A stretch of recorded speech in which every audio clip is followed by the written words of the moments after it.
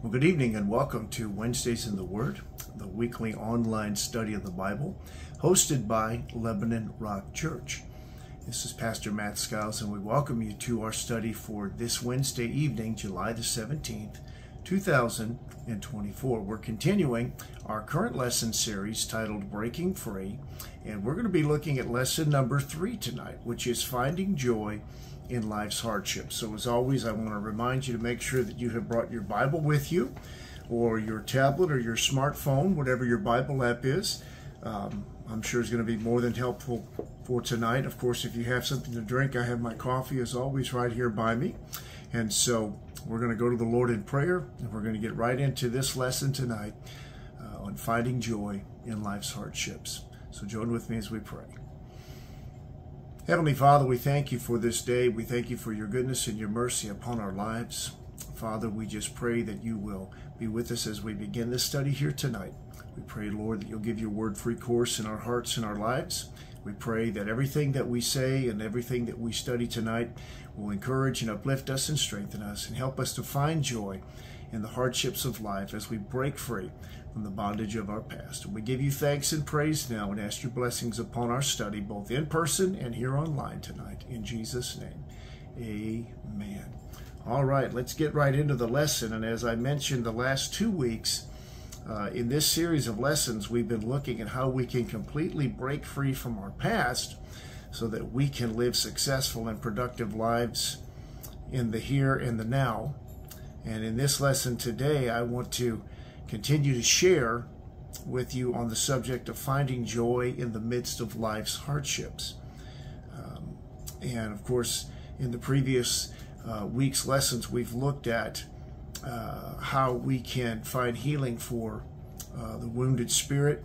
And we also looked at how we can overcome our past and find healing from our past. And so tonight, we're going to focus on breaking free here by finding joy in life's hardships. So in James chapter 1, verses 2 through 4, you're welcome to go there if you'd like. We see what we're going to focus on here tonight. In James chapter 1, verses 2 through 4, James writes, "My brethren, count it all joy when you fall into various trials, knowing that the testing of your faith produces patience. But let patience have its perfect work, that you may be perfect and complete, lacking nothing." Now, I'm going to ask you, do you really take that verse of Scripture seriously? And you might laugh and say, sure I do, Pastor Skiles. But the truth is, if we really desire the liberating power of God's Spirit and His kingdom's presence in our lives, we must find joy in life's hardships. In the previous lessons, we saw that there are a number of things that cause hardship in our lives, that cause pain, that cause hurt, such as sickness, family tragedies, being out of work, financial difficulties, family problems, and other major calamities, and there's been a lot of things that can happen. We could have a natural disaster, or it could be a loss of job, a death in our family, a lot of things. And yet we're told in the Scriptures to be of good cheer. And what Jesus was saying there when he said be of good cheer was he's saying that we must learn to find joy in the midst of those hardships because he has overcome the world. In John 16:33, Jesus said, "These things I have spoken to you, that in me you may have peace. In the world you will have tribulation, but be of good cheer, I have overcome the world." In the previous lessons, we've looked at hardships and trials and suffering and how they are necessary in our lives. And with that in mind, we need to also focus here tonight on why hardships come, because they're going to happen to all of us. Jesus said in John 16:33, "These things I've spoken to you, that in me you may have peace. In the world you will have tribulation, but be of good cheer. I've overcome the world." But also, too, it's important to understand that those struggles and hardships a lot of times are working in our life. They're working in our situation, helping us to not only draw closer to God, but grow in our faith and strengthen our faith. And when our faith is tested and when we go through the hardships of life, We can understand how we can be better Christians, how we can draw closer to the Lord, and how our faith is strengthened when we can find joy in those hardships. We're not saying, oh, gee, I'm happy that all of this is happening to me. But the joy of the Lord gives us the strength to get through it. So let's look at our first point tonight, and that's this: how to find joy in the midst of hardship. How to find joy in the midst of hardship. And I want us to look at some scriptural principles here of faith as to how we can successfully, with joy, draw waters from the wells of salvation in times of difficulty, because that's really what we have to do. And in Isaiah chapter 12, verses 2 and 3, the prophet says, "Behold, God is my salvation. I will trust and not be afraid. For yea, the Lord is my strength and my song. He also has become my salvation. Therefore, with joy, you will draw water from the wells of salvation." So, how do we find joy in the midst of hardship? You notice here that Isaiah says, with joy, you will draw water from the wells of salvation. We'll trust and not be afraid.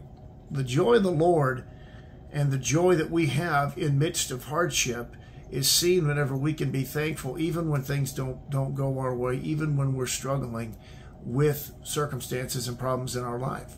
So how do you find joy in the midst of hardship? Well, one way is we must completely let go of the past. And in Philippians chapter 3 and verse 13, we read where Paul writes, "Brethren, I do not count myself to have apprehended. But the one thing I do, forgetting those things which are behind and reaching forward to those things which are ahead." And so what is Paul saying? That Paul is saying that he is putting those things behind him, but he's reaching forward. He's not living in the past. Until we are really free from the past, we'll never have the joy that is needed to deal with today's problems and today's circumstances and trials. Paul recognized the weight of the past was a great hindrance to him, so he let it go. We have to do the same.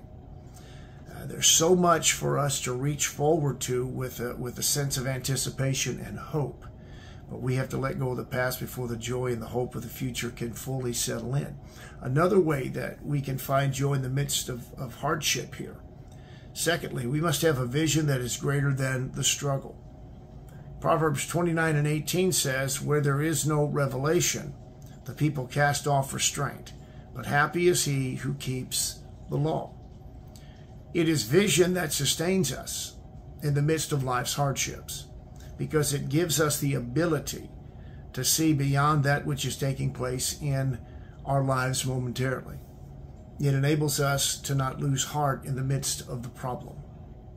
As we continue to focus on our vision of what God has in store for us, as well as the blessing of eternal bliss, we're able to see whatever we're going through as only a momentary affliction.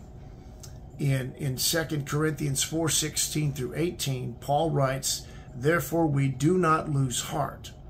Even though our outward man is perishing, yet the inward man is being renewed day by day. For our light affliction, which is but for a moment, is working for us a far more exceeding and eternal weight of glory. While we do not look at the things which are seen, but at the things which are not seen. For the things which are seen are temporary, but the things which are not seen are eternal." And so, it's important for us, it's important for us to really, really, really grasp a hold of that and understand that. There's a famous art gallery in Germany, and there's a painting in one of those German art galleries called Cloud Lane, which hangs at the end of this long, dark hall. It appears at first to be a huge, ugly mass of confused color, unattractive and very foreboding. But as you walk closer to it, and upon closer examination, you see an innumerable company of angels.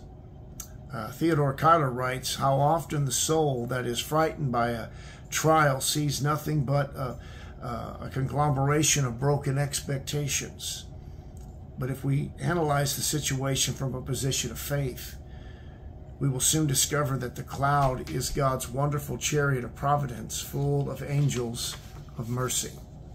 And that's very, very true. We don't see a lot of times what God sees, and we don't see the big picture. Sometimes we're so overwhelmed by trials and circumstances and hardships that we don't see the forest from the trees. We don't see God's ultimate plan. And a great example of this is Joseph. In Genesis 37, verses 5 through 11, we see the story of Joseph and his brothers. And it says, "Now Joseph had a dream, and he told it to his brothers, and they hated him even more. So he said to them, 'Please hear this dream which I have dreamed.' And they were, there we were," he says, "binding sheaves in the field. Then behold, my sheaf arose and also stood upright, and indeed your sheaf stood all around and bowed down to my sheaf.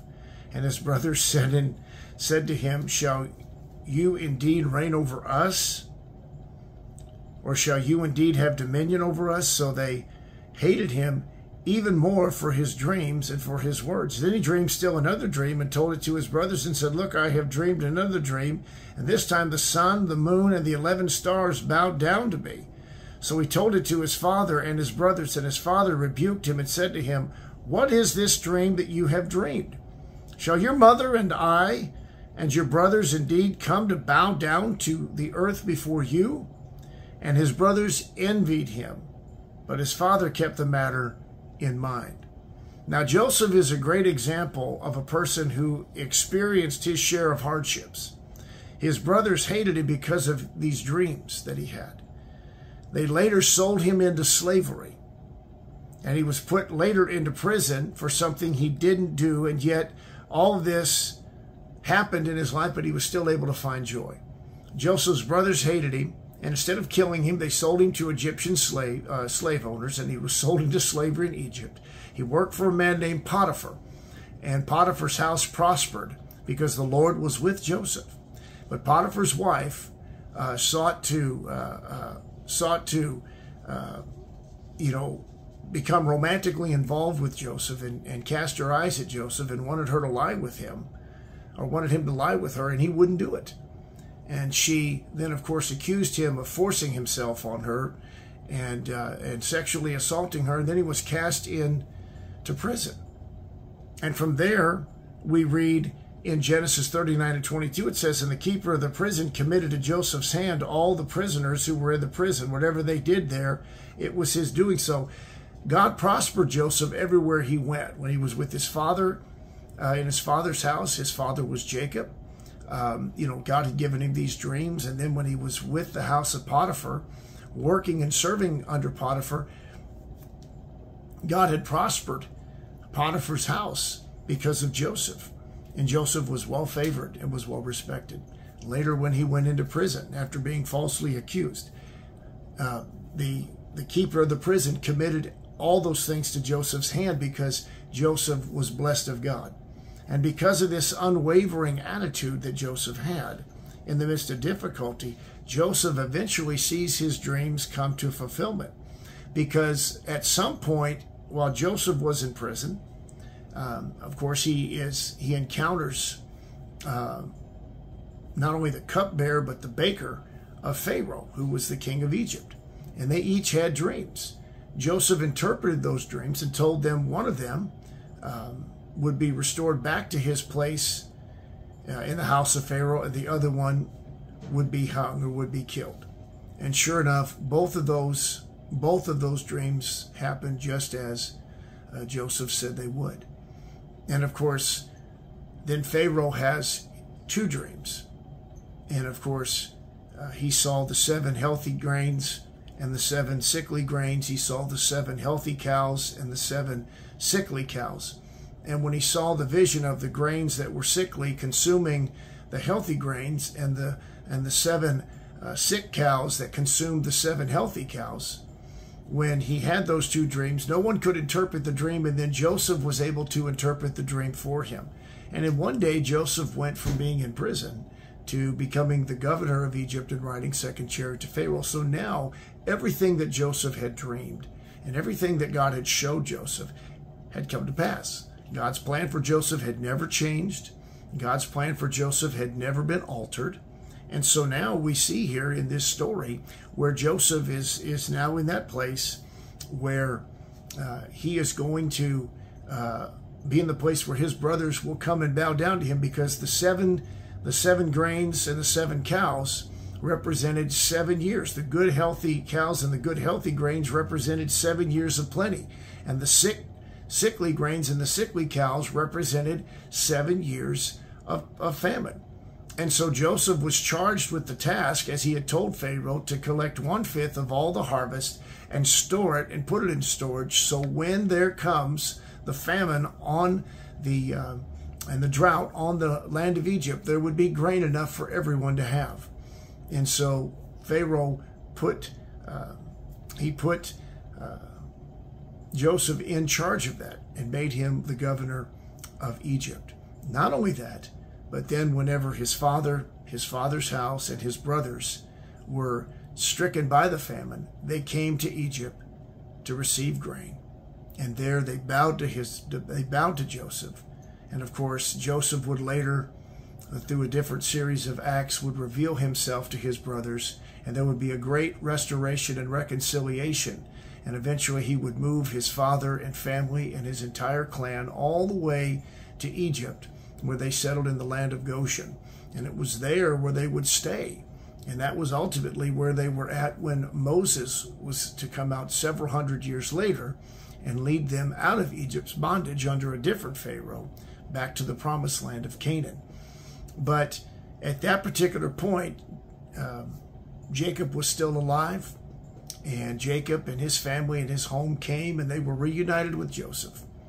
And of course, once Jacob had died, Joseph's brothers thought that he was now going to retaliate against him, and they thought for sure he would take his revenge. And in Genesis 50, in verse 20, when you start looking at the story of Joseph from Genesis 37 all the way to Genesis 50, and those 13, 14 passages of Scripture, you see this story play out. And when they thought that Joseph was going to take vengeance against him, in Genesis 50 and verse 20, Joseph said, "But as for you, you meant evil against me," he said, "but God meant it for good, in order to bring it about as it is this day, to save many people alive." So they thought, whenever Joseph revealed himself and they realized the authority, the power that Joseph had, that he was certainly going to take vengeance, and he didn't. And so we must have a vision that's greater than the struggle. Joseph had a vision that was greater than the struggles he went through. We have to completely let go of the past, first of all. Then we have to have a vision that is greater than the struggle.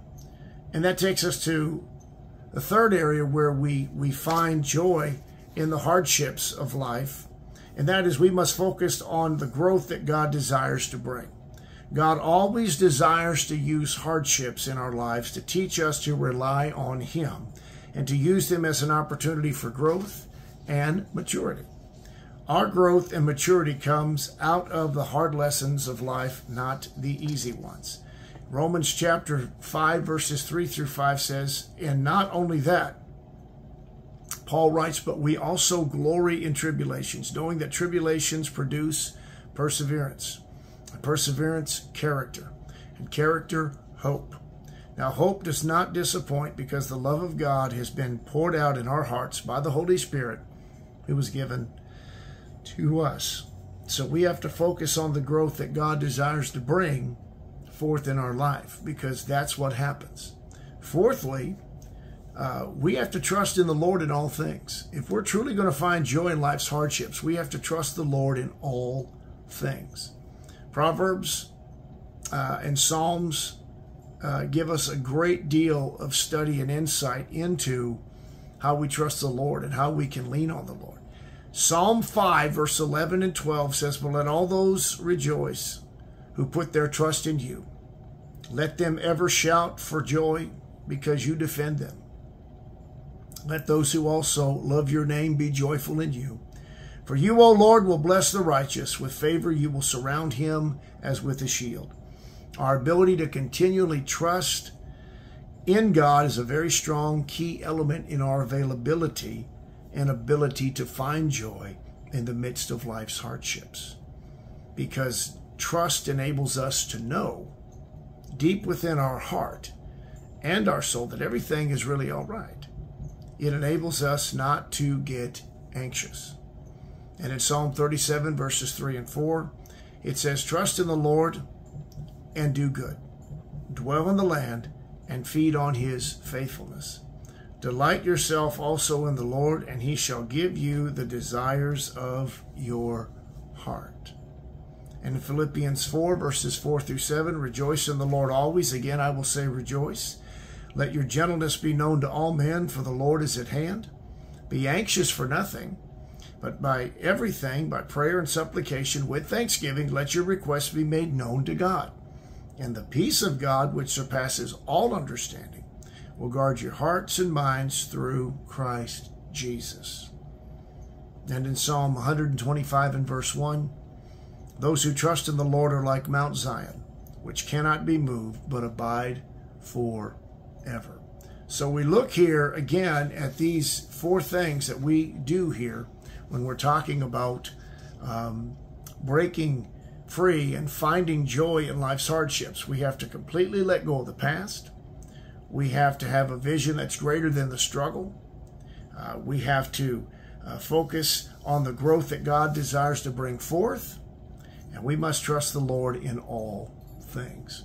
We do that, and we remember to do that. We will know that we can have joy in the midst of life's hardships, and that our joy will give us strength to be an overcomer in all the things that we face in this life. So that's our lesson for tonight, lesson number 3. So let's bow our heads as we close tonight with a word of prayer. Let us pray.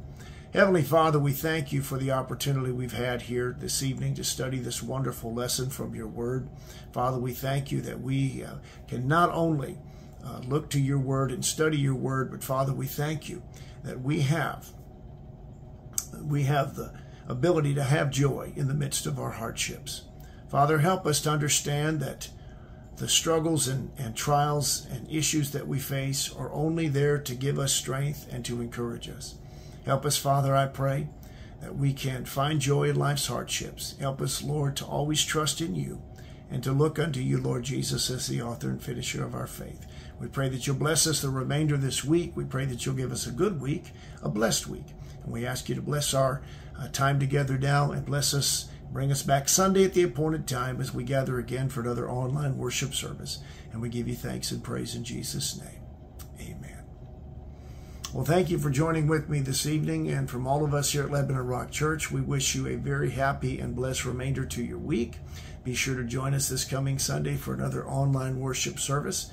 And from all of us here at Lebanon Rock Church, we say God bless you. Thanks for being with us tonight. We love you, and we appreciate you being so faithful to join with us each week. And we'll see you all next time.